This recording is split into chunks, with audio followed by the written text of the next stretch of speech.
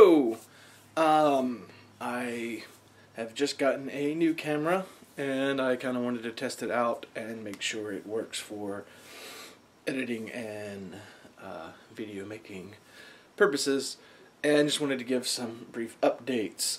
Originally I was intending to put a new Doug Talks Weird up today, but I've decided to go ahead and move that series along with what I was once calling Doug's Brief Talking Points probably to a separate channel, because anyone who subscribes to me would have to put up with all the times that I like random people playing Minecraft videos. It no longer is like it used to be, where you could just kind of make a YouTube channel and call it something and me posting to it immediately. So it's going to probably take a week or so for me to get that set up, and my next video, whenever I get that set up, my next video will be posted to it, but I will make sure to post a video directing you to it before I post anything to it. But anyhow, I just wanted to give, like I said, brief update. New camera seems to be working fine. Video quality is much better than the old camera I was using.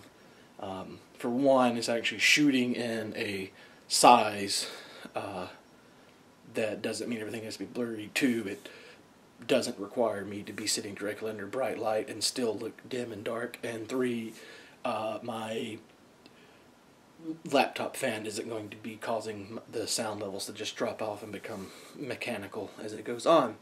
With the better video camera, I can put in a few more of the graphics I intended. The problem with the old one is the graphics were 720, and then my footage was standard def, and so going back and forth looked really weird. So I essentially cut most of the graphics out and left just a few of the sort of annotation style graphics in.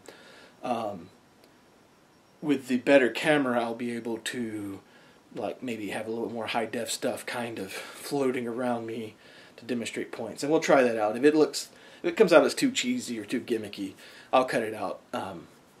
So no problem. And so again, it's going to be Aikman's, the Trains, and then I know the next two, I believe in this order, will be Ligotti's Frolic, and then Ramsey Campbell's Patterns, or maybe it's The Pattern. I don't remember if it's got an article in it, whether or not it's plural or not, but I'll be doing those next.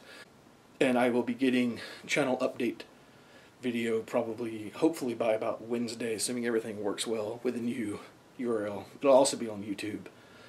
And if it just doesn't work out, then what I may do is just kind of retool my personal channel to be only about that, and the kind of private bloggy stuff maybe I'll post somewhere else. I don't know. But anyhow, cool. Have a good one.